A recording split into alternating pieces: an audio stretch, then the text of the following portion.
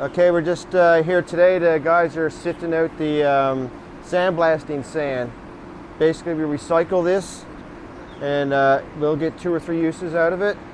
It's usually ordered in bulk, 1 bag ton bags.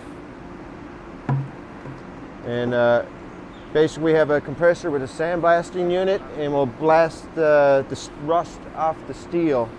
And then we put a protective preservative paint on it, coating, and then we'll do our final top coat later on once all the welding is completed on the cylinders.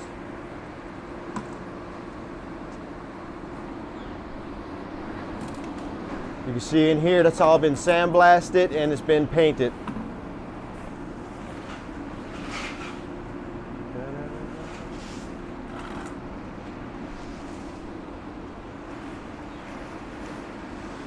So we'll just store this back in the bag and it'll be all ready for the next time we need to do some sandblasting. We're also looking at the idea of a laser cleaner that cleans off the rust, so it eliminates the need for the sand, and should provide some cost savings.